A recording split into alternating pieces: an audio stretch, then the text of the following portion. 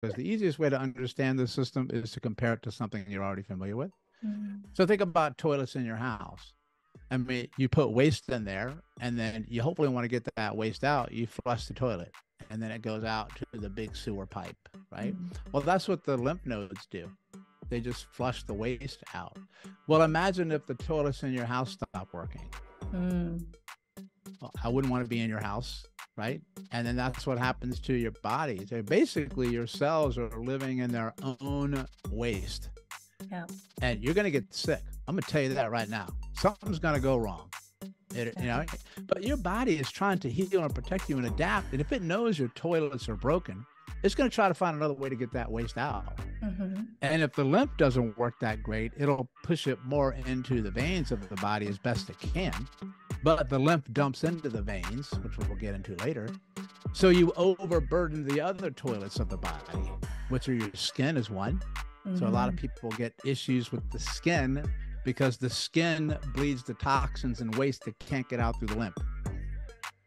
And then another one is your liver, and then it's your poop, and it's your pee, and it's your breathing. So you're going to try to detox other ways, but eventually those are going to hit an end point too, and then they're overburdened. Then all of a sudden you get symptoms that won't go away. Well, Perry Nickelston, thank you so much for coming onto the podcast. It is such a pleasure to be speaking with you right now, and I absolutely can't wait to hear everything you have to say about what you do and the lymphatic system, which is something that we're going to dive into today. So first of all, a massive, massive thank you for being on here. How are things for you today? How are things your end? Oh, well, first of all, thank you so much for inviting me to be on the show. I'm very excited to be here, and things are great. Life is grand. Yeah. You were just saying how you love to teach, and the lymphatic system is something that you're so passionate about. And I have to say, it's something that I think everyone can see from just looking at your work, looking at the content that you put out there. I just feel like teaching, everything that you teach is just, it's just a passion, and it's just something that you're willing to do over and over again daily. And I really get that from you. Oh, that's wonderful. I'm so glad that comes across. I love it. It's Yeah. I consider it just a huge part of my life, every day. So Yeah. I love to teach about the lymphatic system for sure. I mean, that's all the systems in the body I love, but that's the one that's at the top of the list. Yeah, totally. Yeah. When I was looking over your content, I was kind of binging your all of your videos in the last week, and I loved a particular podcast. There was a gentleman who asked you, so how would you describe yourself? Like, what do you do?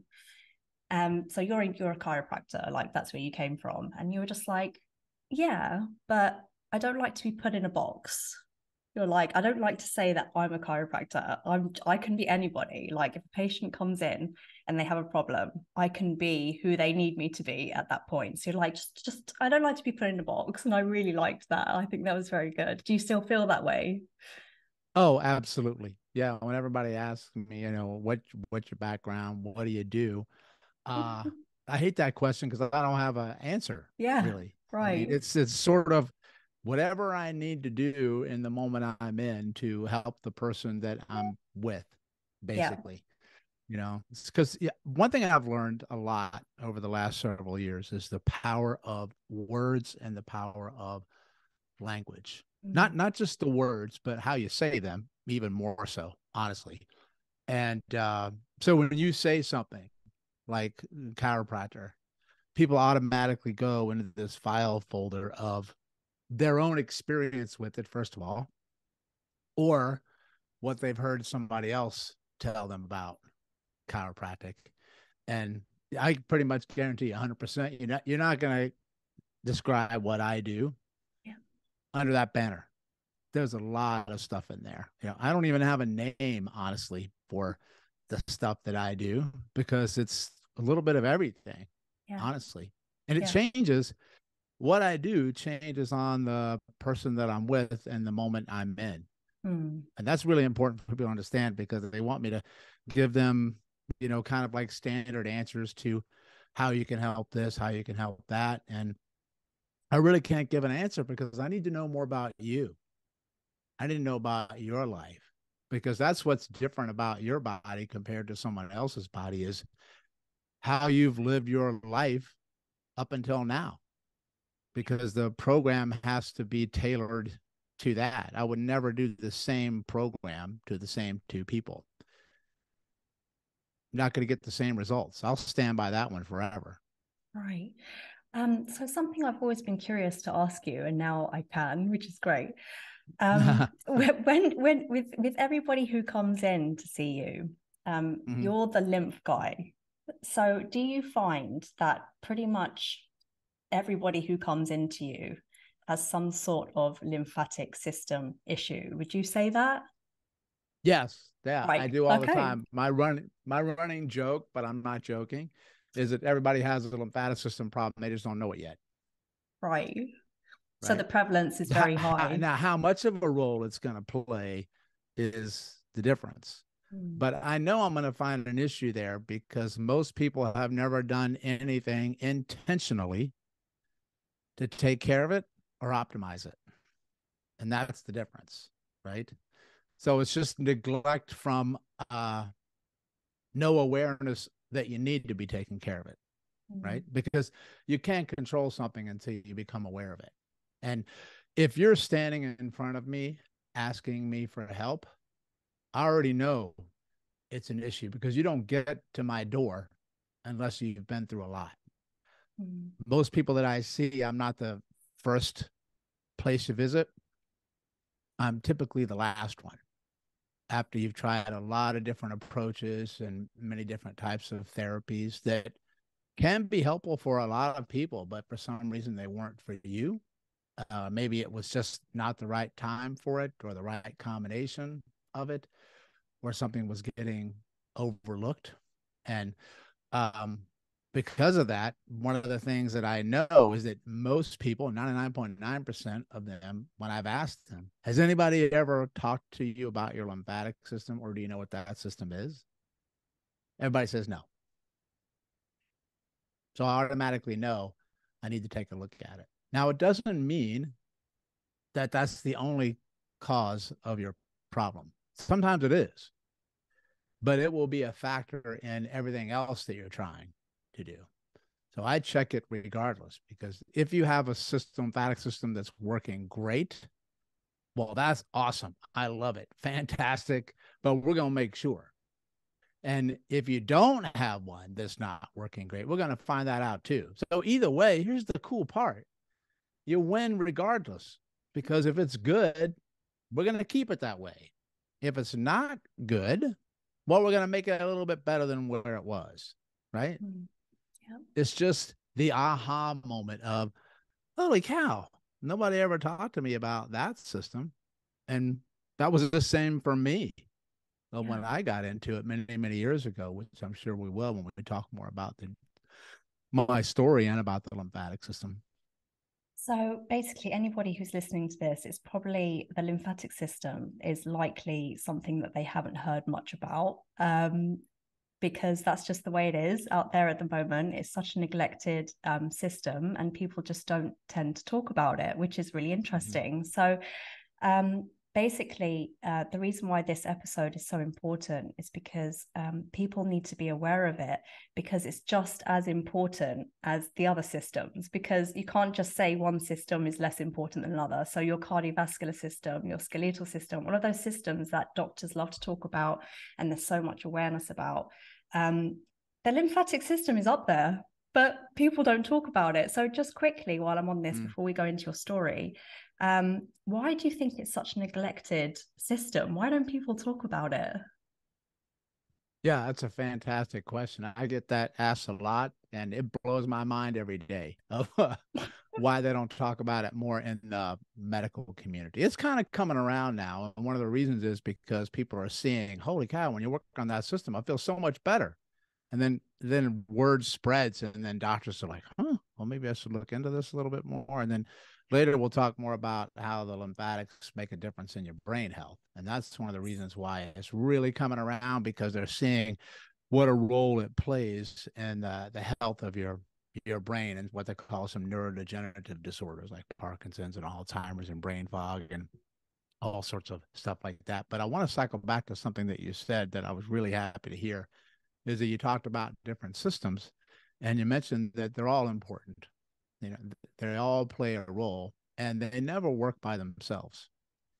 So if you follow me for any period of time, I'm going to say this phrase all the time, like weekly. I put it up as a weekly reminder because I always have new people following me. And it's that no system in the body ever works alone. It never gets injured alone, and it never heals alone. There's no such thing as an isolated injury in the body, and there's no such thing as isolated healing.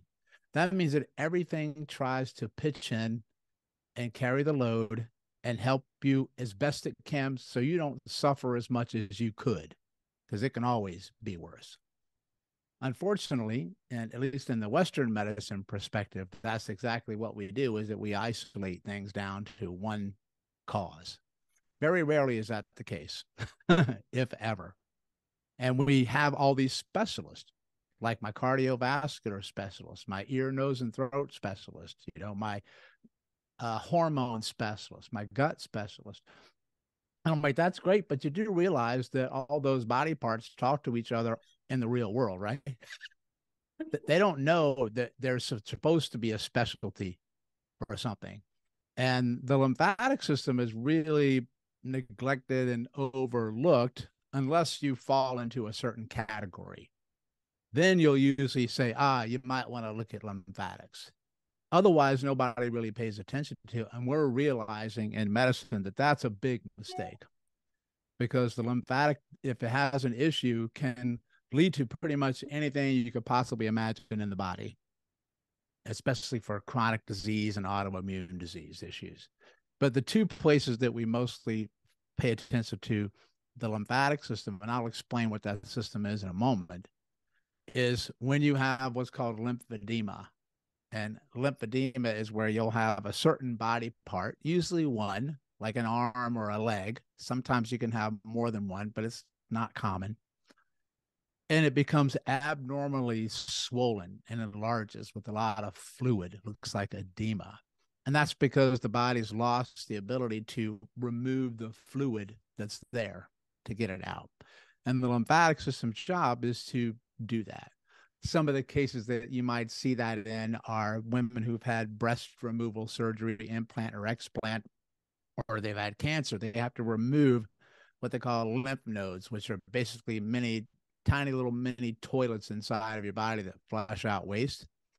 And when you remove those, you lose the ability to let fluids flow out the way they should, and then they backflow, and then the arm stays swollen. So that's case number one. And the other one is when you have cancer, because then they say, it can spread through the lymphatic system. And that's true, but it can spread through all systems through the blood flow.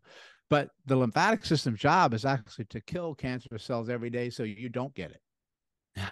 That's one of its primary jobs. So let's talk about the system, and I'm going to give you an analogy in a moment and tell you why I think it's the most important system, even superior to your nervous system.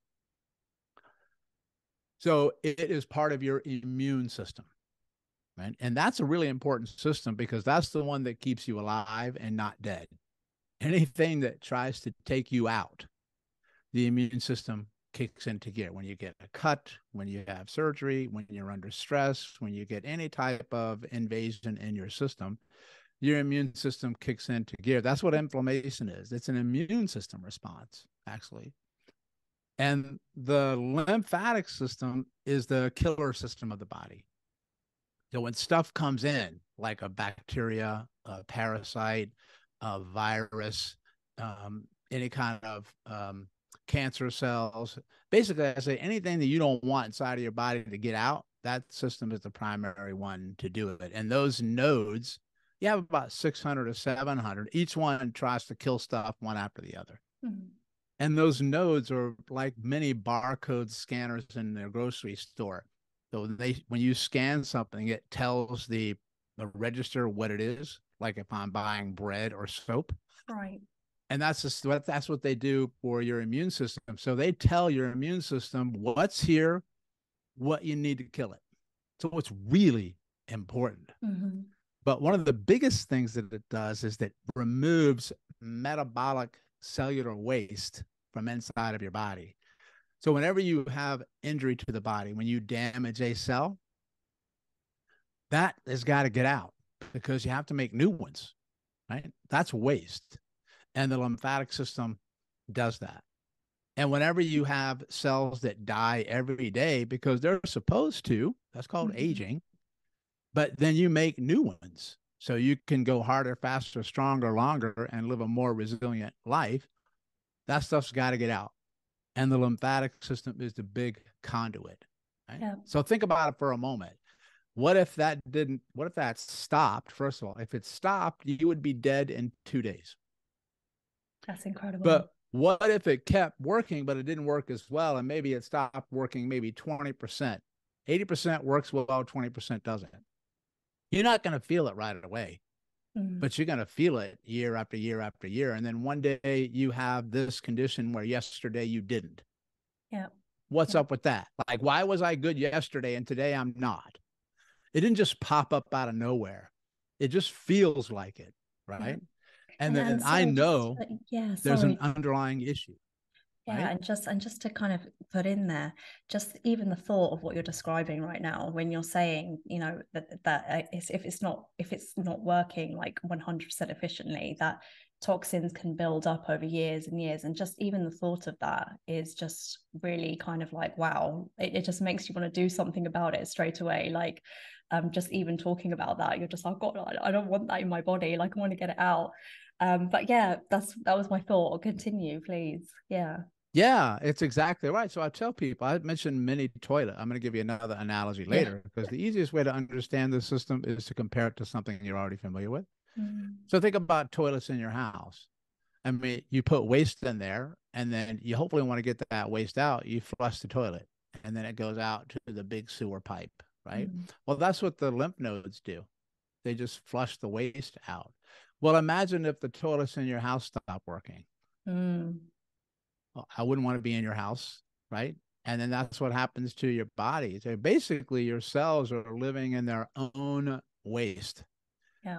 And you're going to get sick. I'm going to tell you that right now. Something's going to go wrong.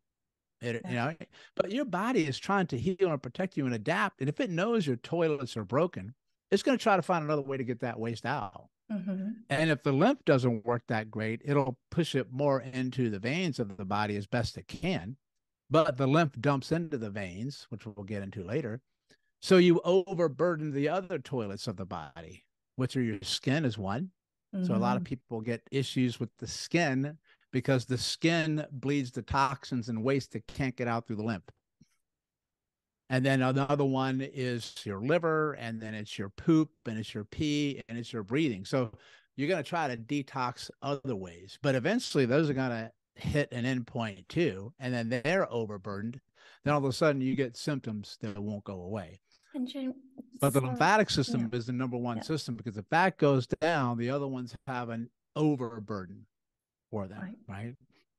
So it's part of your immune system. And we know that people have these autoimmune disorders, chronic disease. That's an immune system problem, right? But the immune system works directly with your nervous system, so they go together. Now, it's also part of your cardiovascular circulatory system, and that's the one that many people don't talk about. And to me, I think it's almost as important because what happens is the lymphatics work directly with the blood flow. So when the lymph travels through the body, and here's the cool thing, you have about 15 liters of lymphatic fluid in your body, and you have 5 liters of blood. Wow. So you tell me which one nature thinks is more important. Well, lymph, right? Yeah. But the lymph flows into the blood via the veins. And then it goes back out again. So it makes this circulatory loop. It's the same fluid. It just changes names, basically, is what happens. So if you have a lymphatic system issue, you're going to have a blood flow issue. And if you have a blood flow issue, I'm going to tell you right now, you are not going to heal from an injury. And if you do, it ain't going to last long because you're choking off the basic supply chain of life, which is blood flow, because the veins and the arteries work together too. Mm-hmm. So if the lymph has an issue, then the vein has an issue, and eventually you're going to have an artery issue, and then stuff gets backed up everywhere, and you become toxic to yourself. But like I said before, here's the thing: is that it's slow over time, and you don't notice it, mm-hmm. right? People typically only notice things when they get, oops, ouch, it hurts. Yeah. We ignore all these other signs and symptoms that come on up, right? Yeah. And then that's the body telling you, I'm trying to take care of something here and I'm doing the best I can. You need to listen a little closer as opposed to just ignoring them. So it's the sewage system of the body, and that's the critical part of healing, because you don't want to live in your own waste. Now, the other analogy that I use is a fish tank. And so this is my favorite one. It's mine too, honestly, because as soon as I saw it, I went, oh my goodness, that makes a whole lot of sense. Perfect sense. I get it, right? And that's why my program is called Body Aquarium, Lymphatic Mojo. So let's think about an aquarium. It's such a wonder. I love talking about this. I get so excited. Let's think about a beautiful fish tank that's in your home, and you've got all sorts of different types of fish. Well, those are your cells, and you have all different types of cells. You've got trillions of cells, so basically trillions of fish, and they're living in water. Well, your cells live in liquid too. It's what's called an interstitial fluid. That's the fluid that the cells come around in, all right? And it's mostly water, and lymphatics are mostly water, and blood is mostly water, like 90%. So here's a health tip. If you're dehydrated, you're already going to get sick. And if you're dehydrated, you're not going to get well, no matter what kind of magical exercise program I put you on. It ain't happening, because you're not giving your body the fundamental ingredient it needs to function. It's going to function, but then it's not going to function as well as you wanted to, and that means you're going to stay sick. So hydrate yourself. That's number one, right? So all these different systems end up working together inside that tank, and you've got what? You've got some rocks, and you've got coral, and you've got all these cool castles, but the fluid looks beautiful in there because you have a filter system that keeps it that way. Up in the corner, you have this thing that's like constantly doing what? Sending bubbles out and moving the water, right? Yeah. Because if you don't move the water, what happens to the water? It becomes stagnant. And you ever seen stagnant water in nature? What's in that water? Disease. And animals know not to drink from it, right? Well, that's what happens inside of you. And then, but underneath that fish tank, you see where the magic happens. It's all that piping, filter after filter and pipe after pipe. You just don't see it. But what happens if that filter system underneath stops working or doesn't work that well? What happens in the tank? Well, nothing initially. But in a few days later, what do you start to see? Man, you know what? That water just doesn't look the same. And what's this stuff growing on the side of my glass? Well, that's bacteria and toxins. They call it biofilm. And you have biofilm inside of you as well. And then when water stops circulating and stuff like that, then oxygen content goes down. Please remember that. Yep.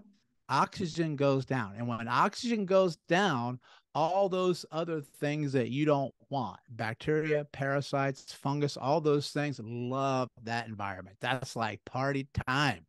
They're going to thrive. They're going to come out, and they're going to start to eat things. And guess what they're going to eat? You. It's what they're going to eat. Your cells are what they're going to eat, right?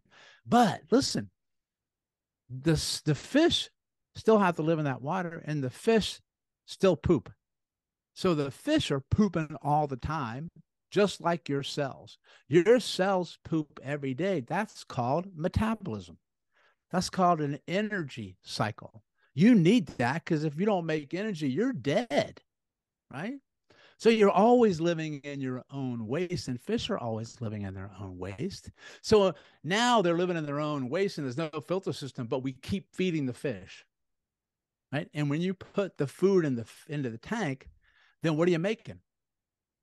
More waste. Well, that's what happens with humans when they try to eat all this food into a system that's already full of muck. I call it muck. And you're like, but I'm eating really, really healthy. I'm like, that's great. But guess what? You're still living in your own poop. You got to get rid of that first. Otherwise, nothing's going to work. And if you ever looked in that tank and you see a fish struggling to breathe, they're like this, like, well,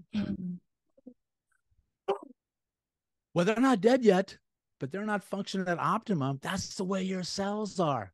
So they can't get oxygen. And listen closely. When you have low oxygen in the body, you will have pain somewhere. Mm-hmm. And you will not get rid of it until you start to restore the oxygen. But you can only do that if you clean your tank. So let me ask you a question. If you see that kind of tank, how would you fix that tank? Well, what I would do is that I would take everything out of the tank. I would clean the tank. I would replace everything in the tank. And then what I would do is clean the filter system that's broken. Because what happens if you don't fix the filter system, but you replace everything in the tank? What's going to come back? What does come back? Yeah. You're like, are you kidding me? I put new fish in here. I got the best food. Everything's brand new. And 2 weeks later, it comes back. Well, of course it is, because you didn't fix the underlying problem. That's what medicine is. Yeah. Medicine goes after what's in the tank. And that's what we do. We go after something and then we think it's all good. Not so much. You got to go down for the, and this was something I was looking for my entire career, of always asking this question. Why in the world am I, and when I do all these wonderful therapies, I do all these programs and people feel better, but it comes back? Why is that? Well, there's my answer, right? I have to get the tank. And then now let's talk about the other systems. So all those systems in your body, where do they live? Inside your fish tank. Even my nervous system lives in the fish tank. My brain lives in the fish tank. So I'm going to go after those other systems, but after what? What's the number one system? The lymph. Because once I clear the lymph out, and then I go after the other systems, it's a completely different result, as opposed to going after the other systems and not doing the lymphatic system, the filter system. Do you understand the big difference there? So when people ask me, Doc, what do you go after first? I just gave you the answer. The lymphatic system. I clean that tank, and then I'm going to go after all of the other ones. So in my viewpoint, there's always a lymphatic component system to everything. Mm-hmm. I just have to figure out how much, and more importantly, make you aware of the system. Because if you want to change your lymphatic system, the first step is the awareness that you have one and that you can. Yeah, absolutely. Right? Yeah. Does that make sense? It makes total sense. And I love to hear you talk about it, because it really sinks in when you describe it the way that you do. And when you talk about it, it makes you realize, gosh, why is it so ignored when it's so freaking important? And let me just backtrack to something you said quite a while ago. You were speaking about some of the symptoms that can come up, like bad skin, brain fog, symptoms that you wouldn't even relate to lymph. You wouldn't even think about it. You wouldn't make that connection.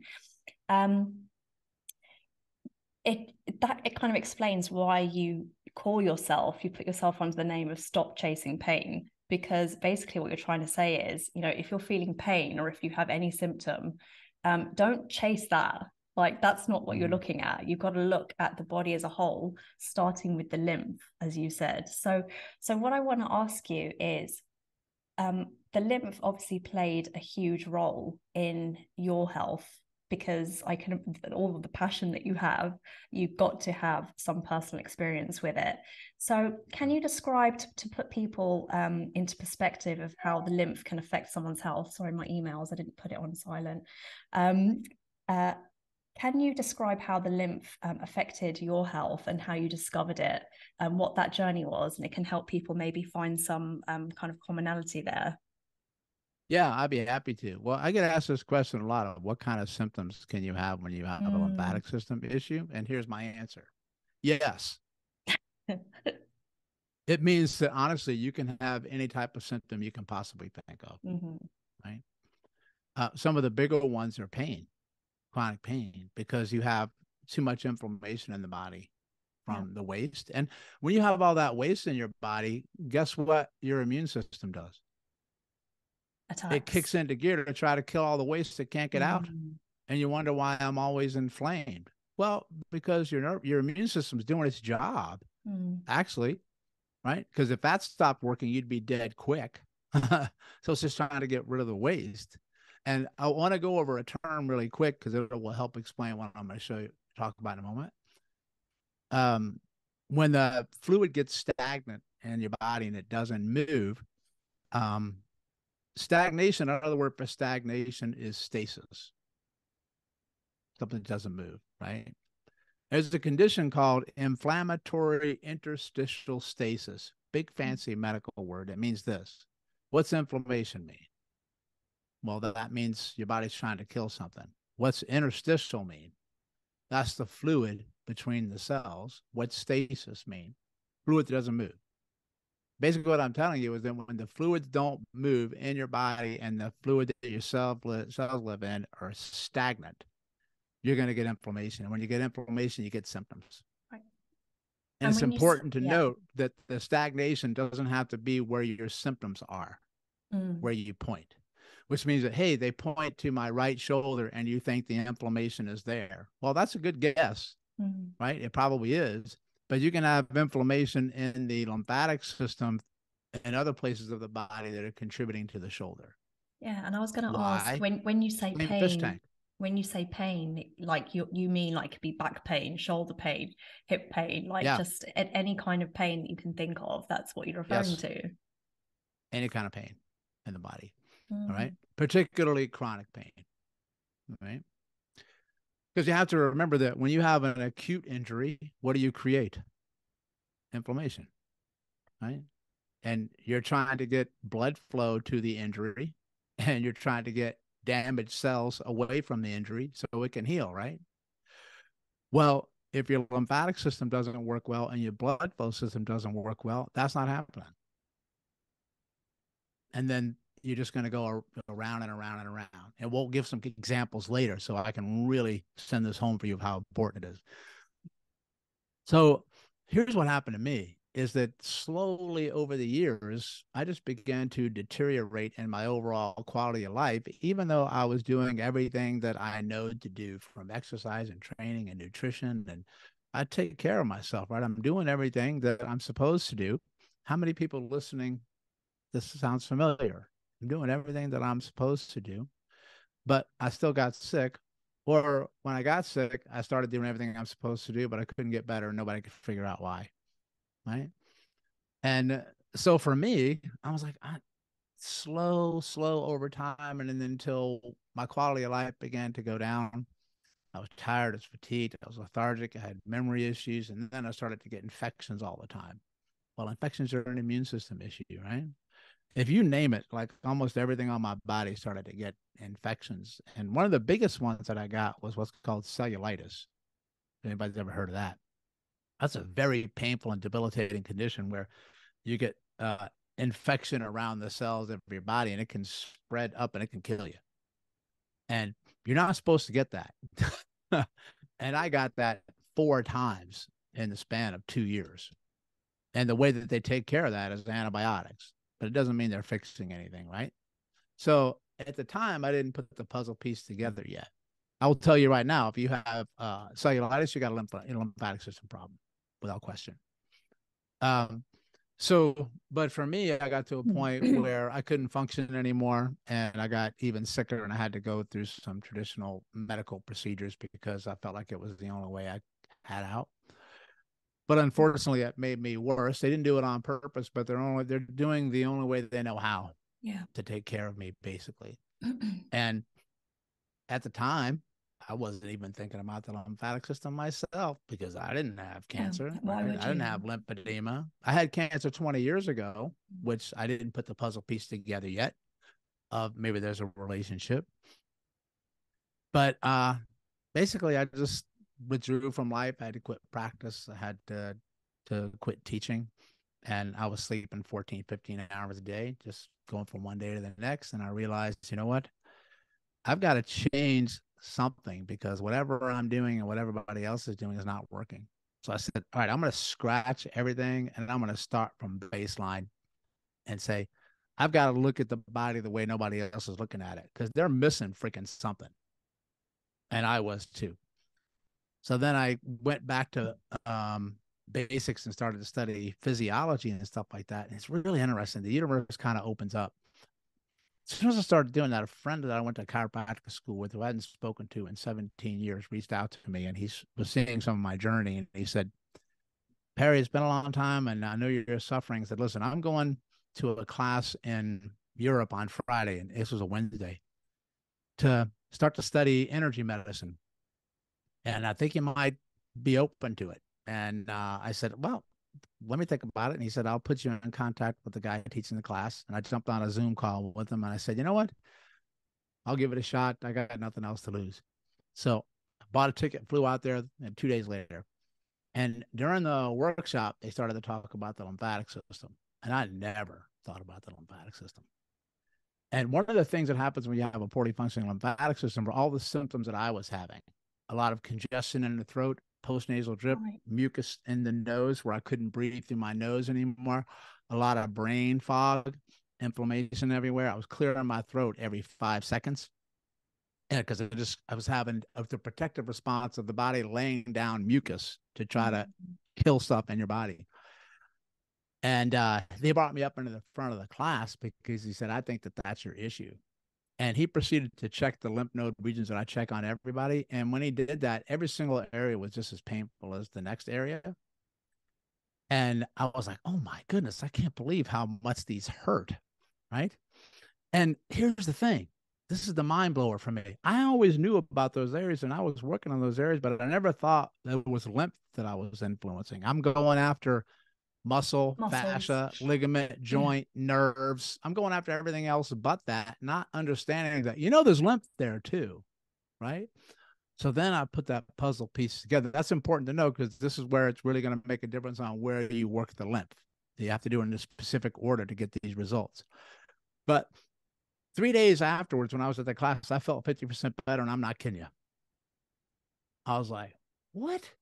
This is the craziest thing. I'm unbelievable. I don't know if it's in my head, but I'm feeling better. I got back home, and then that was the string that I pulled, and my life changed forever. And I knew that I'm going to look at anything and everything about the lymphatic system. I'm going to take it to a level that nobody's ever looked at it before.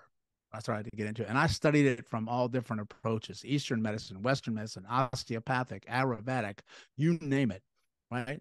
All sorts of different things, and I mixed all of them together. But it made sense when I started to study it because when I started to look at, okay, what do I need to get better? What does a cell need to get better? Well, it needs energy because it's all about energy. Well, how in the world does it get energy? Well, it needs blood flow, right? Because that's the only way it's going to get anything is through blood because that gives it its nutrients. And how do you get your nutrients? Well, you eat them, right? Or you breathe it in. So you put it in, but it's got to get to the cell, right? So once it gets to the cell and the cell uses it, the cell makes what? Energy, which creates what? Waste. And then the waste now has to get out. Now I'm thinking, well, how does that got to get out? Holy cow, it's got to get out through blood and it's got to get out through lymphatic system, right? if that supply chain right there is disrupted, that's when you're going to get sick. And then I said, could it really be that simple? Yeah, it can be, because those are the first two fundamental principles of, listen closely, of about 1 billion other processes happening, right? But those two have to happen first. So then when I learned about the lymph, that it's part of the immune system, it's part of the waste management system, it's part of the blood flow system. And here's the take home. For so many things that I was doing, I was on the supply side of what a cell might need, which means that I'm putting nutrients in, I'm putting food in, I'm putting supplements in, I'm doing breathing exercises. Everything's in. Yes. But I didn't go to the back end first and think, tank, dude, yeah, that's better than putting crappy stuff in. I'll give you that. But how about you clean your filter system first, and then you do that? And oh my, that's what happened on that trip. And then I said, oh my goodness, I can't believe the difference here. And then now that I knew the signs to look for, I go back and I look at my prior Instagram feeds, my prior videos, my prior courses when I used to teach and get recorded. I'm like, oh, I see it everywhere. Look at my face. I look like a big, giant, walking puffy, lymph node. I could see it everywhere. Now that I know what to look for, I said, of course you're not feeling well, because you're just swollen, right? But here's the cool part. I felt so much better in that. Now, I had a long journey to go. Let me preface that. But I also really struggled with losing weight, even though I know about nutrition and I do training and I know anything and everything to try to get rid of body fat. But I just could not do it. Within 30 days, I lost 30 pounds of combined inflammation, edema, swelling, and body fat. I look like a completely different human being, particularly in the face. Well, that's because you're flushing out all the toxins from the body. And the one thing that your body is designed to do is to protect you. Yeah. So if you have a lot of muck in your system, one of the ways the body will try to protect you is to swell you. Because it's going to try to take all those things and surround it by fluid to disperse it. And it's going to pack on body fat. Because the body fat is a surrounder of toxins. Yeah. Because it's trying to keep it from going to the vital structures that are deeper. So you'll be superficially heavy in fat. Well, it can go deeper too into the visceral fat. But that's where you're swelling the container to disperse the It's like taking a fish tank that's got muck in it and just throwing more water in the tank that looks crappy to try to make it not look so crappy. But it's still there. You follow? Totally. So no matter which story I tell you, it's back to the same answer, which is what? Clean your fish tank. Right. And that's what lymphatic mojo is designed to do. Yeah. And listening to the way you describe it, it gives me loads of energy and like excitement to kind of do something about it, and to, make sure that my body is getting rid of, all of the toxins. And hopefully anyone listening feels that same feeling. Like when you talk, it's like, gosh, I want to cleanse myself. I want to feel clean. Like I want to get everything out. So, I mean, you've been talking about lymph, and at one point you said your head looked like a lymph node, which is brilliant.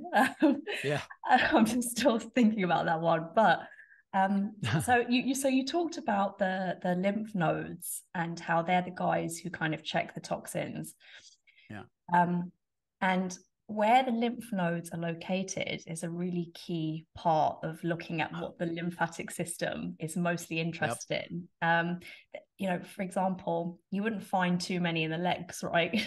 But as you move up in the body, they start to cluster, interestingly enough. They start to kind of gather a bit more, and you're thinking, well, there's a reason why there's so many checkpoints in those areas. So could you tell us where you find these clusters of lymph nodes and why? That's a perfect question. I Mm. love it. Yes. So you got about 600 to 700. The number changes, right? But it's a lot of those little mini toilet lymph nodes, right? Here's an interesting. 1/3 of that 700 lymph nodes are from the neck up, the collarbone up. Wow. Let's think about that for a moment. What does that mean when you hear that? That however you were designed knows that from the collarbone up, that's precious territory. I really got to take care of that because what lives up there? The brain, the master controller, right? So I tell everybody this: if you have any problem in your body where you have pain, inflammation, or any symptoms, you always have to work the collarbone up for everything. You always have to work that. And It's you would say so that to pivotal. everybody. I don't care if you come in with a hangnail on your big toe. I'm going to tell you, you've got to work from the collarbone up with the lymphatics, right? The other place that it's located mostly is the skin. That's why people get a lot of skin issues because they have lymph issues. But by far, the largest accumulation of lymphatics in the body is the gut, the Wow. abdomen. Now, why is that? Because they know that 70 to 80% of your immune system resides in your gut. So it only makes common sense that you would put the number one system in your immune system right there with it. So when you have gut issues, like a leaky gut, for instance, right? Irritable bowel disease, Crohn's, anything like that, then stuff is going to break through the gut lining, and then the lymphatic system's job is to try to take care of it, kill it. So you automatically kick off the lymphatic system and your immune system right from the get-go, and then it can travel anywhere throughout the body and cause irritation. If you have lymphedema or a lymph issue, you have a gut issue. If you have a gut issue, you have a lymph issue, period. Zero discussion, no debate. It just depends on how much is there. Okay. And they're finding that lymphatic issues are actually a cause of Crohn's. So which came first, the chicken or the egg? Yeah, is the answer, right? And they're linking it to obesity, metabolic disorders, non-alcoholic fatty liver disease, all sorts of things, right? But nobody ever checks the gut when they have pain. The only time they look at the gut when they have pain is if something is painful in the gut. Right. You follow? But when you come in to see me and you point to an area of your body that hurts, what do I already know? I got to look at the gut, right? So I'm going to go to the gut.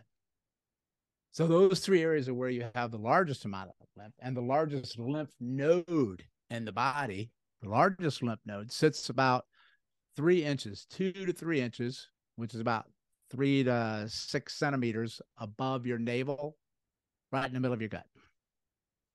And if that guy gets backed up, the arms and the legs get backed up, right?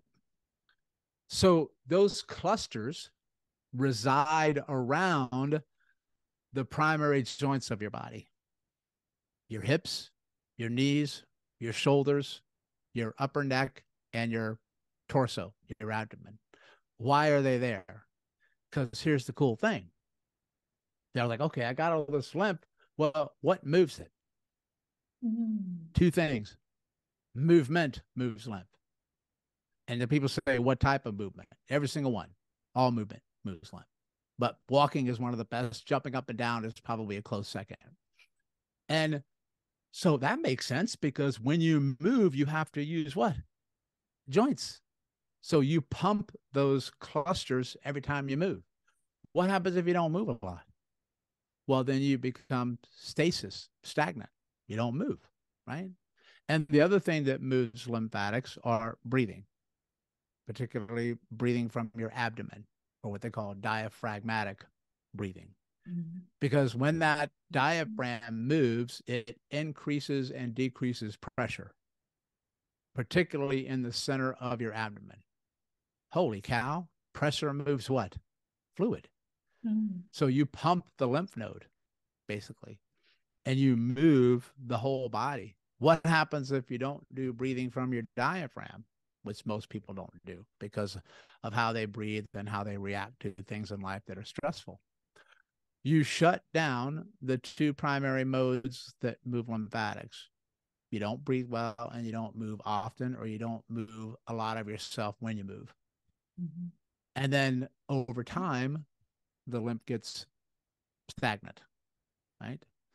And so that's why the movement and the breathing that are designed to move the lymph may no longer be enough to move the lymph because there's too much backed up. They're too clogged. And you have to get in there and move it by hand.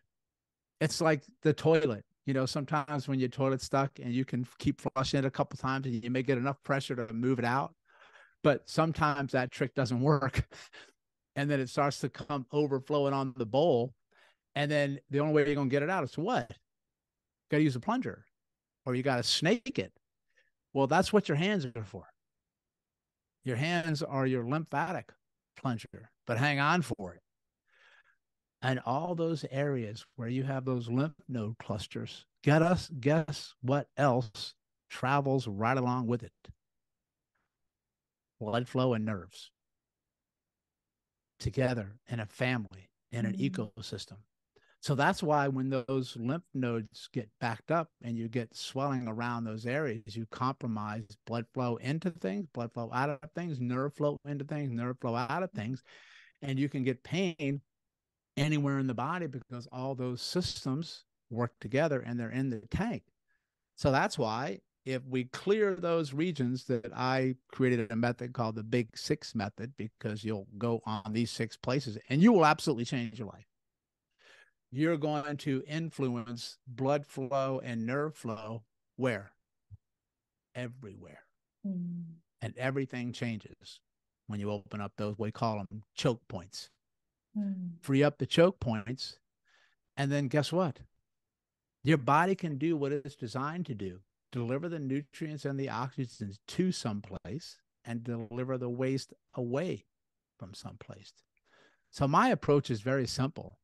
I just want to make sure that your supply chain highway system of stuff into things and out of things works first. Then we see what kind of changes the body makes. And a lot of times, many of the things that you're trying to help get better. Right. And when you describe where the lymph nodes are around the joints, like that was a huge aha moment for me. I was just like, God, of course, like your body is so intelligent. It's like, yeah, lymph gets around through movement, so put it around the joints. Like it makes perfect sense. And I didn't even think of it that way, even though I've seen multiple diagrams. Like, to actually hear it like that just makes me think, gosh, it just shows how important it is. So I mean, if somebody was listening to this and like, do I have a lymph issue? First of all, I'm guessing that you would say yes. Like if you have any pain or any symptoms, yes, you are correct. But just say somebody wanted something a bit more like, okay, but give me something tangible, like give me something to look out for. What sort of, you've already gone over some symptoms, but what other things should they look out for right now? I mean, I'll give you just one example, you talking. I got a cough like months ago, and I have had to clear my throat like every day since. And even on podcasts, like I had a podcast before you, and I literally was coughing and then I couldn't talk. Like, you know, when you talk through phlegm, it just sounds awful. Yeah. And I'm just like, oh God, this is embarrassing. I had that. And it's just making me think now, like my body is building up this defense system in my throat, mucus, because it's trying to get something out. So even now I'm thinking, gosh, I have a lymph issue. Like I need to work on this. So, I mean, what sort of things that people don't expect that they should look out for?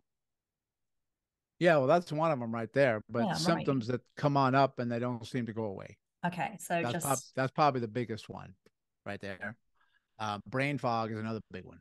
That's a huge one. And almost everybody has that because we got so much toxins in our body and toxins in the world, and the brain pays the price because the brain needs about 25% of all the oxygen in the body.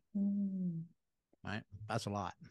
And so That's why I tell people is that once you learn how to clean your filter system, then you clean your filter system on a daily basis, which is the big six that we teach people, which I'll be happy to teach you if we have the time. If we have the time, I definitely want to come to that. But you've just mentioned something really important, and you mentioned brain fog. Yeah. So can you just talk about the brain for a second? Because from my understanding, the brain has its own lymphatic system, or they call it the lymphatic system. Mm-hmm. Is that correct? So kind of, can you talk us through some of that? Because brain fog is such a huge problem. Yeah. Probably the most simple way to think about that is kind of going back to that drainage system of the Hmm. body, right? And let me kind of explain it to you this way, and then it'll make sense. So when the lymphatic system moves and drains, it's all based on pressure, because this will set the stage for the big six too, and explain the brain. Um, let's talk physics a little bit, but not mind-numbing physics. I'm going to talk about the physics property of how water moves. Just remember this key phrase, and you can figure anything out in the body in relationship to fluid. High pressure automatically wants to flow to low pressure because it's just the easiest way to do it, right? If envision a dam holding back water, all the water is on one side and there's no water on the other side. If I lift the doors of the dam, all the water goes to the low pressure side. Mm-hmm. In regards to blood flow and lymph flow, key thing for healing here, write it down or never forget it, is the collarbone clavicle. Everything wants to go to your left collarbone and your right collarbone. In particular, your left collarbone is where 80% of fluids go. All right. So if that's the lowest pressure, where would the highest pressure be? Probably the furthest distance away from the low pressure, right? Well, that's your hands and your feet and your brain. So everything in your feet and your hands and your head wants to go to the collarbone. Okay. Now, as far as the brain goes, we know that the waste and the toxins from the brain drain to the collarbone through what they call deep cervical lymph nodes. We already know what lymph nodes are. Deep means it's way in there, and cervical means neck. So if you're clogged at your collarbone or you're clogged in your neck, the brain stays clogged, right? Because the lymph, it's called lymphatics for glial cells. Glial cells are basically different cells inside the brain that are not neurons. They're actually part of your immune system for your brain. They're trying to eat and kill stuff up there too and get rid of waste, right? And then they're going to transport their stuff, guess where? To the same place, to the lymphatics and the veins and the neck. Now, think about this logically. Remember, I mentioned about cells making waste? Now, if 25% of your oxygen goes to your brain, what does that tell you about the brain? It uses a lot of oxygen, which means it creates a lot of what? Energy, because it has to connect neurons to neurons. That's your thinking process. That's your wiring and firing. They call that the ability to create your life, or they call it neuroplasticity, where you can change the brain. But you're wiring and firing all the time, right? And when you do that, what are you making? Lots of cell poop, lots of neuron poop, and it sits in the brain. And what happens if it can't get out? Then the immune cells in the brain start to go even more ballistic, and you basically start to devour your own brain cells. And you get neuroinflammation, toxic inflammation. That's why you get Parkinson's and Alzheimer's, because the stuff that's in there can't get out. So that's why people who try to get themselves better and they do a lot of exercises, they get tired really fast because they make more waste the more stuff that they do, but the waste can't get out. So that's one of the reasons why. Here's what's really interesting. One of the reasons that they found that some of the drugs that they created to help Alzheimer's didn't work so well is because They know that there's particularly a protein in the brain called a tau protein or amyloid beta protein. You don't need, basically, it's just stuff that's stuck there. And they found some drugs that would help that stuff, right? To begin to break those down. But they were very disappointed in the results of the drug because they didn't account for this. Yeah, you can get the protein the drug to go out of the protein, but it's got to get out. The sewage line was not open. You follow? So this is one of the reasons why they're making such huge strides with lymphatics overall, because they recently discovered that you actually have some lymphatic system in the brain, right? It's called meningeal lymphatics. It's between the layers of the brain. And just recently, about a month ago, they actually found, dig this, found a new lining of the brain that they never saw before. Way.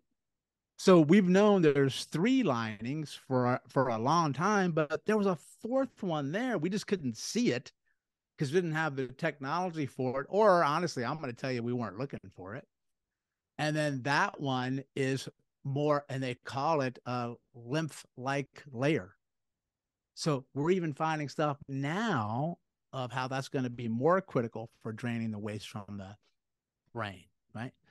Because many years ago, we didn't think that the brain had its own lymphatic type system, which to me is crazy, because if I know that this area is so important, why in the world would nature leave that vulnerable, right?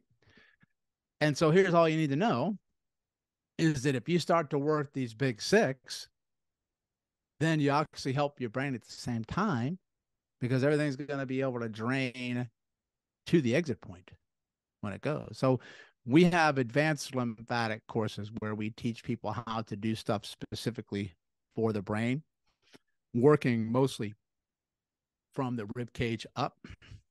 And then those are the ones we use for people who've had post-concussion syndrome, long COVID, Parkinson's, Alzheimer's, MS, a lot of neurodegenerative disorders, right? Because they're all coming from the same damn thing, which is what? I got muck in my fish tank. I got whatever it is, it's just manifesting its symptoms in its own particular way. But the first step is to clean the fish tank. All comes back to the That's same why thing, right? you got to clean the sewer lines. Yeah, because if you don't clean the sewer lines, that's like, I always say too, it's like a sink that's backed up and you got stuff in the sink. I could stick my hand in there and I could swirl my hand around in that sink all day long. But it's not going to fix anything because I have to clean what? The deeper pipes. And that's one of the issues that I have with people who just do dry brushing on the skin, because that's only the top line of the sink. You got to go deeper. And the only way you're going to get that deep, the only way you're going to get there is just stick your hands in there and get it out. That's it. You can't get that with a dry brush. Right. Okay. So now we're on the topic of dry brushing. Let's talk about how someone can help themselves today, like some things they can start to do to start getting that lymph working.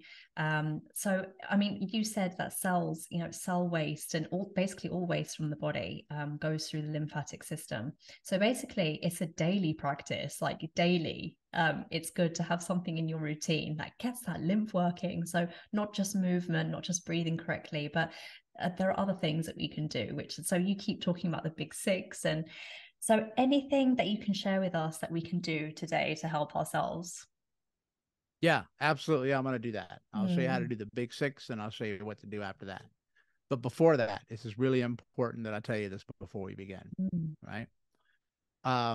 Before you do the big 6 or any type of lymphatic work, you have to make sure that you're well hydrated, right? So you have to drink at least a glass or 2 of water before you do the big 6, right? And you have to make sure that you're currently not constipated, which means you had a bowel movement within the last day or so. Because if you're constipated, I already know you have waste inside of you. And when we work the lymphatics and I work blood flow, guess what I'm going to stir up? Waste. And it's going to make a beeline, say, oh my God, we're awake. Where are we going to go? It's got to get out. And it's going to get out through breathing it out, sweating it out, peeing it out, and pooping it out. So I don't want you to be constipated, because then you're going to not feel so great because the waste doesn't have a way to get out. And I need you to hydrate because I need to urinate. I also want you to expect that when you start to do this work, it seems ridiculously simple, but it's one of the most powerful things that you're ever going to do. And you can have what they call a detoxification reaction. That means your body and immune system has to react to the toxins that are there in order to get them out, which means this: you can feel worse before you feel better. You can be tired, fatigued, lethargic. Your symptoms can get temporarily worse. Your pain might temporarily get worse. You may smell bad. Your skin may break out. But guess what? Better out than in. Mm-hmm. So I just want you, I'm saying that for two reasons. One, I don't want you to get really nervous if it happens.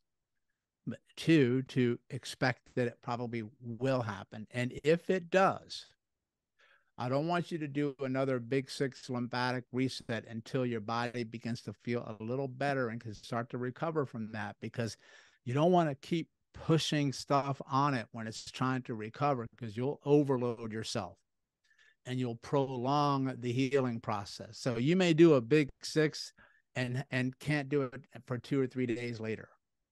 Some people may do a big six and feel freaking fantastic, and they can go right into it and do it again, right? Everybody's a little bit different.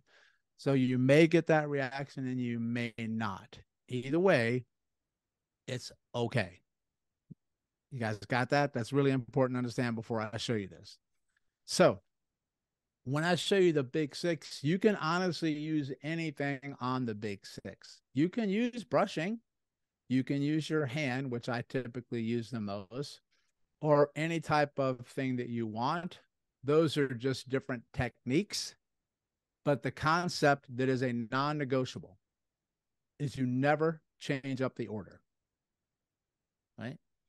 That's written in stone because it's just based on how fluids move. So spot number one never changes. Spot number one is where you're going to rub and massage or tap. I don't really care what you do to it. Just don't cause pain when you do it. Okay? Is below and above the collarbone on both sides.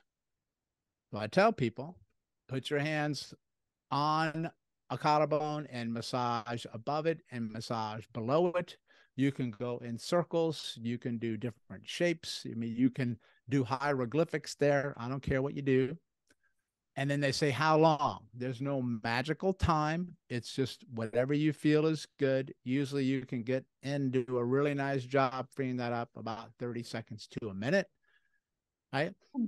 And then you can actually lightly tap in that region. Just tap your hand over it, because that's going to move fluid, right?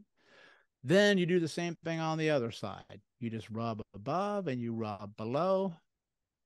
Circles are probably one of my favorites, and try different depths. Go a little bit deeper, a little bit lighter, a little bit faster, a little bit slower. You change it up. So now when you open that up, everything else is going to start flowing in easier because you just opened up the main drain, right? Now we're going to go to spot number two. Spot number two is the largest lymph node in the neck. And it's going to sit on the left and on the right. And it's right at the top of the neck, on the side of the neck, behind the angle of your jaw and below the lobe of your ear, in that little spot. So you rub spot right there. Yep. That's one of the most important places in the entire body. I can't even tell you how much stuff comes out of your head right there. Right. And then do the same thing on the other side. Move it in different patterns, different circles, stuff like that. And then you can lightly tap with your fingers. If you don't like tapping and it feels uncomfortable, then double your rubs. All right. Now your brain's going to start to drain. Your face is going to start to drain, and your ears are going to start to drain. Okay? Now we're going to go to spot number three. We do it at the shoulder joint. So you place your hand right over where your shoulder attaches to your pectoral muscle. So you see how your shoulder is round? Yeah. And then you come forward and there's no more round. That's where I want you to rub with your whole hand. Put your whole hand over that region and go on the chest and underneath the pec into your armpit a little bit, right in that region. There you go. And then hit that whole region with your hands. Like that. Yep. Use the whole palm. Get in there. Right. There you go. Now do the same thing on the other side. Because now you're freeing up what they call pectoral / axillary lymph nodes. And where do you think those are draining to? The collarbone. Right? The collarbone. And you can't feel That's the lymph nodes. 3. Like you're not expecting to feel anything. You just, you know, no, it feels like you're not doing anything, but actually you are. Trust us. Oh, like, you are. You're doing a ton. Okay. Yeah. You're doing a ton. Yeah. Now you're going to go to number 4. Number 4 is the abdomen. So I tell people, put both hands flat on your abdomen, one above the other. So it's stacked like this. Okay? Then all I want you to do is start to rub your hands up and down, side to side, press into the abdomen a little bit, and do nice massage circles in different directions. It's kind of a bit nauseating, that one. Like just on the solar plexus. It's like, whoa. Yeah. And then now take your hands and pat your belly about 10 to 15 times. Now you're going to go to the crease of your groin. When you sit down and you have this crease in your pant line right there, I want you to rub along the whole crease of the groin. You can go up, you can go down, you can go across, you can do in circles, right? That's a very sensitive area there, so go easy. And then do light tapping on the crease of the groin as well. All right. That's amazing. Guess where all the blood flow to your legs come from? Right there. Yeah. Okay. Yeah, I figured. Yeah. And then now the last one, number 6, is behind the knees. Rub behind both knees, above and below the crease, and in different circles, and then slap the back of your knees. So it really doesn't take a long time, does it? I mean, you could do it in like 5 minutes. When you're in a pinch, you can do it each one 10 seconds. Bing, bang, boom, good to go, easy peasy, I call it. And is it every day, and then morning, from night? There, yeah, I'll tell you that in a second. Okay. So when you clear those up, now you open up the big choke points. If you want to go back and dry brush now you can dry brush from the feet up and the hands up. Right? Then I want you to get up and move. The easiest way to do that is just stand up and jump up and down a little bit on the balls of your feet, shaking out your hands, shaking out your legs, like you're jumping around like a fighter in a ring, or you're doing a little mini jump rope. Or you just go for a walk, either one. So you open up the flow pipes and then you move the flow pipes. And there's no best time of day to do that. I'll give you a few options. Most people like to do it in the morning because you have the longest period of inactivity at night when you sleep. So people become very stagnant. And then you get tightness or stiffness. And if it's really hard for you to get moving in the morning, that's a classic indication of stagnated lymphatics. So you stand up and you do the big 6 right there. But I would drink a water first because you're dehydrated most likely when you wake up. Drink yourself a glass of water. And then do your big 6, lightly jump up and down on the balls of your feet for 30 seconds. You're going to be an absolute monster. You'll own the whole day. Now, some people like to do it at night before they go to bed. Some people don't because it wakes them up. But I tell people, you do both ways and choose the one that works best for you.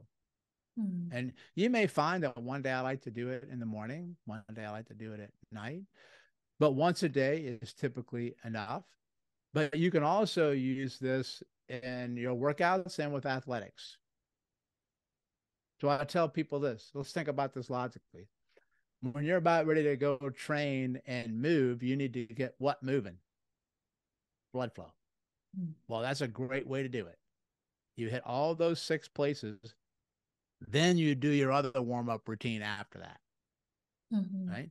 Plus, when you slap all those joints, you just gave what they call proprioceptive neurological input to your joints because you just slapped them. So your brain now knows where your primary joints are because you just slapped it. So you're going to be harder, faster, stronger, longer, and you're going to have less of a chance of getting hurt because you have more body awareness. That's called checking the wind box right there. And stay with me. When you exercise and you train, what do you make? Cellular waste, because you are on purpose destroying cells so you can grow bigger, stronger, more resilient ones so you can make bigger muscles. But when you do that, you create what? Waste. So let me ask you a question. Could you do your big six after you train? So now you get rid of the metabolic waste faster, have less soreness from your routine. You can go back to training sooner and do what you love more before and after your training. That's a fantastic combination. Once you understand what you're doing. Now, it seems when you're doing that, like, Doc, I feel ridiculous. This, seriously, what's this doing? I just told you the neurology and the physiology of why this stuff is so powerful. And one of the biggest reasons that this is so powerful is because the order you did it in. That's a vastly different experience than just finding body parts and slapping yourself because you want to warm yourself up. Because I need you to always, this is how I think, I need you to always envision in your mind, whatever I do to the body, how is it influencing how fluids move? Once you can picture that, then you should become very strategic on where you work first, second, third, and fourth. Let me give you an example. Let's say that somebody comes on in and they have chronic pain, inflammation, or whatever you got in a right foot. Maybe you have some itis, plantar fasciitis, Achilles tendonitis. Am I doing okay on time? Do I have a moment Perfect. to I've go over got this? time. Okay. Yeah. Okay. You got an itis. What does that tell you? Itis means inflammation. So let's think about our supply chain. That foot is injured. It needs to heal. First thing it has to do is get rid of the swelling and the inflammation and waste that's there and get it out. Where does the waste from your ankle need to go? You should be pointing to spot number 1 on your collarbone, particularly the left side. The feet drain to the left side of the neck. Now, for that foot to heal, it needs blood flow, nutrients, all that good stuff. Where does that come from? Higher up.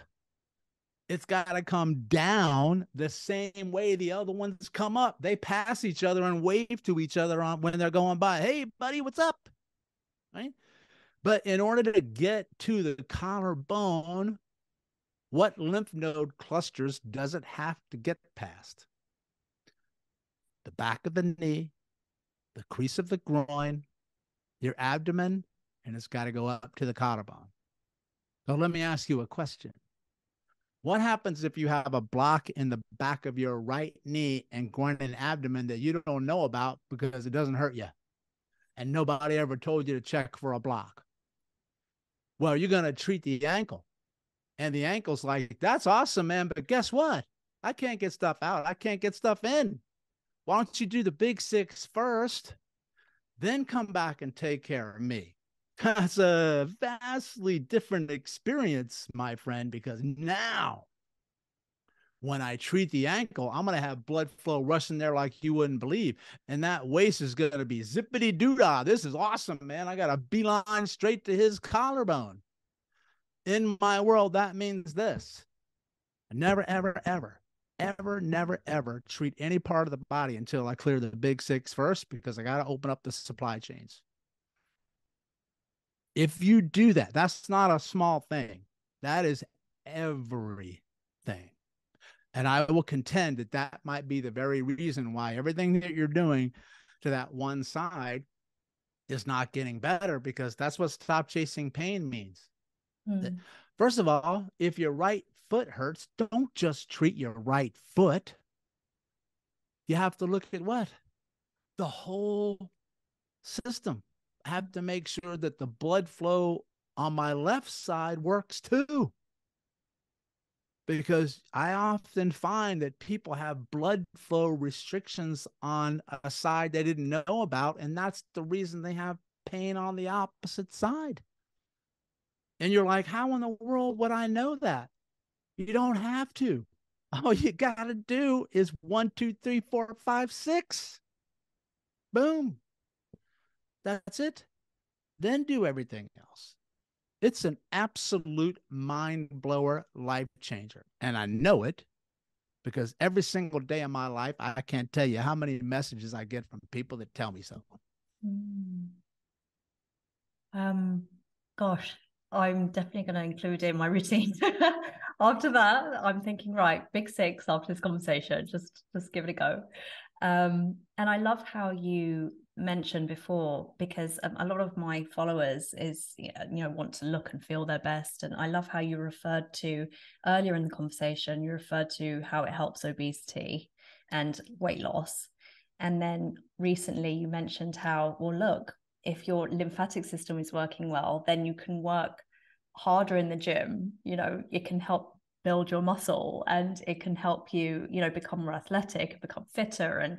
And that is everything to people who are wanting to, look their best. And I really love how you've made that link there. If someone wants to have, the body they've always wanted, lymphatics come into that as well, because a healthy person can work harder basically in the gym. So I really love that connection you made. Something crossed my mind. People talk about trampolining. I mean, that's a real trend right now. Would you back that trend? Would you say that's a good idea? It can be. It can be. You have to be careful with that for a couple of reasons. What happens if you jump up and down, but you didn't clear the big 6 first? Yeah. All you're doing is moving the stuff around. You're not getting it out, because jumping up and down is not going to be enough to unblock the big 6. Remember, I said you got to get in, you got to what? Got to move it. Got to get your hands in there. So I tell people this: always do the big 6, then trampoline. Perfect. Yeah. And don't trampoline for too long. Why is that? Because trampolining really influences the balance system of the body, called your vestibular system, and your inner ear.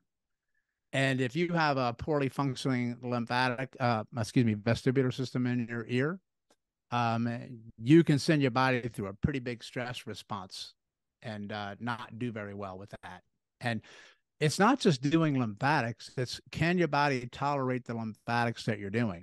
That's why the big 6 is good, because it's a quick in and out, right? When you jump up and down like that for 15, 20 minutes, sometimes that can be a lot, right? Yeah. So I usually introduce people slowly into work when they do that. And then, you have built-in trampolines already. They're called calves. Yeah. You just jump up and down a little bit on the balls of your feet. You don't have to leave the ground. You just do little mini calf pumps where you're not jumping off the ground. But I tell people this: if you can try this experiment, if you trampoline now, I want you to trampoline and then see how you feel. And then the next time, I want you to do the big 6 and then trampoline. And you'll discover for yourself what I'm talking about. It's a different experience when you do it, right? And what's also important about the lymphatics is they also transport hormones. Right. So many people have hormonal issues because they're loaded with stress hormones. Yep. And so when they're loaded with stress hormones, that breaks down the body. You still hear me okay? Yep. Just plugging in. Okay. Yeah. And most of your hormones in your body actually are in your gut. Your neurotransmitters, neuro means brain transmitters, are from the gut, like serotonin and dopamine. And then you have your liver that sits there. Now, the liver is really important because it has this thing called estrogen in there, right? It's supposed to remove estrogen. Now, most people have a stagnated liver because they're on this earth. And they have what they call a non-alcoholic fatty liver disease because they eat too much sugar. But the liver contributes, get this, up to 50% of the lymphatics to the largest lymph node in your body, in your gut. So let's think about this. What happens if you have a blocked lymph node in your abdomen, you have blocked lymph in your gut, and you have an overburdened liver that's now producing too much lymph and that can't get out? Well, you're going to stay toxic, puffy, and bloated. You're going to stay with your body fat increasing, and you will have too much estrogen in the body. And then when you have the estrogen in your body, you become very estrogenic. And then what happens is, guess what kicks in? The immune system. Then you get body fat deposition around where estrogen likes to send it, and women don't like it, hips and thighs. When you do the big six and you work deep in that abdomen and you do some of the advanced work that we show you, then you can make a big difference in the body. Then, I mean, I could spend 5 days showing you how all these systems interact with each other and how one thing here makes a difference on these 15 things down here being able to work, because they all have these interactions and relationships with each other, right? But when you go into medicine right now, your gut guy is not going to talk to you about lymphatic. I can tell you that right now. No, it's for sure they ain't going to talk about it. And they should. So that kind of leads me to think, like we've talked about lifestyle and ways that you can move to kind of help with the lymphatic system, but then does diet come into this, and alcohol, and can they affect the function? Because obviously you said that most of them are in the gut, right? So what sort of foods do we need to be avoiding to avoid that puffy kind of look? You mentioned carbohydrates, and is that linked to the lymphatic system, like the inflammation, and then they get blocked? And okay, big time. Yeah. Well, I mean, that's the nutrient supply, right? And I make it pretty simple in the beginning, because if I tell most humans stop eating crap food and eat better food, most people know what that means. Stop the junk food, the sugar for sure. If I could tap anything out on you, it will be sugar. And watch your long chain fatty acids, right? Those are the processed oils that you have that's going on, right? And they're pretty much like canola oil, they're Seed pretty much in oils. everything anyway. Yeah. Right. Yeah, exactly. Then your processed foods of all different types. If you can just eat less of those and more of everything else, because that's also more doable for you in the long haul. Most people can do anything short term, but you need to look long term for yourself. Right? Those are probably the two biggest ones, are the sugar and the long chain fatty acids, right? That's because the lymph transports long chain fatty acids. What happens if your lymphatic system's taking a hit?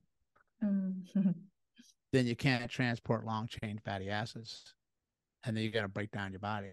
That's why you want to have more short chain or medium chain fatty acids. And if you want to know what those are, you can Google search that. It'll tell you quick, fast, and in a hurry. Right. And then the other one would be dairy, to watch the dairy. And the reason is the dairy is because of the protein in the dairy. And how is the protein different from other proteins? Yeah, well, it's like a dairy-based whey protein, and it's highly inflammatory to the body. Many people have an underlying allergy towards dairy type proteins. And I'm going to give you one guess at which system in the body is the primary system to eliminate proteins in the body. Oh gosh, I'm going to draw a blank here. Yeah. It starts with an L and ends with lymph. Lymph. Yeah. If your lymphatic system's taking a hit, then you're also not going to be able to get rid of the excess proteins in the body. Then the protein stays inside the body. And then guess what? It's not supposed to.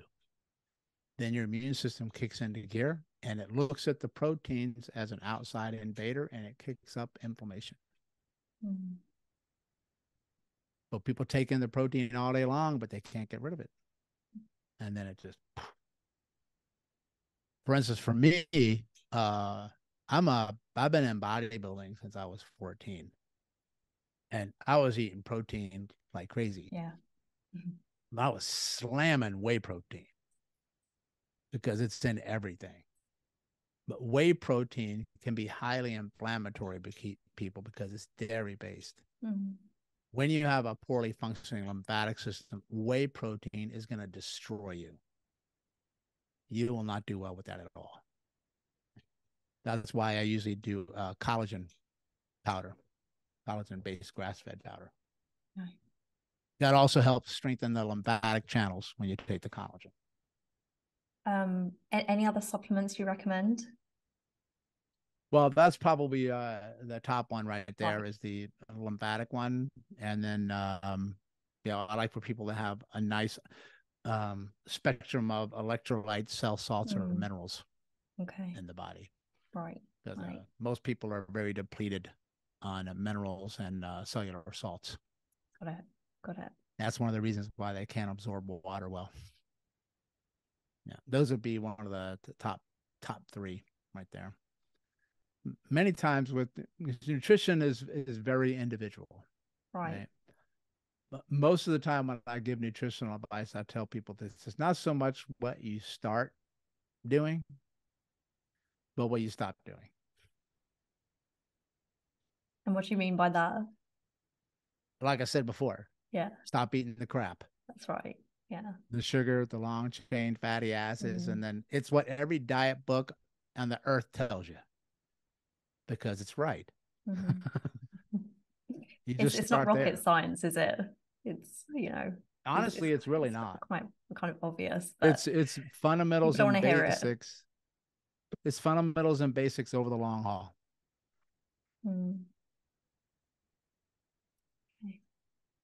Wow, thank you so much. Gosh, there's so much information there, and I know that everyone listening they definitely have the big six in their routine, and there's just so much to take from this conversation. Just to finish, is there anything that we haven't covered that you think, oh, I think everyone should know this, or do you think you've covered everything? Well, not everything for sure. Yeah, because I teach everything you a can course cover that's in a podcast, that is. That's 2 days long and about 16 hours. Yeah, I'll melt your brain. You'll know more about lymph than most people on this earth when you're done. But yeah, because that's a good start. The one thing I as I've tried to develop as a teacher over the years is that it's not so much teaching you things to learn, but teaching you things that you can use. Because if you want to learn about the lymphatic system, just go to Google and start reading. What I'm trying to do is to teach you things that can be very useful for you and an easy entry into making a change in your body. And the big six would be it. If you can make sure that you keep yourself well hydrated, for sure, then begin to get the big six introduction for you. What you'll find is that you're going to change and get more movement. You're going to find that it makes a change to your entire fish tank. And then that's the person who says, Doc, I don't know if it's related or not, but I'm sleeping way better. Yeah, it is related. Of course it will, right? Or, I feel like I can go longer without getting as tired or fatigued when I'm at work, or when I'm able to play with my kids longer, where I couldn't do that before. So this is not just about helping your pain.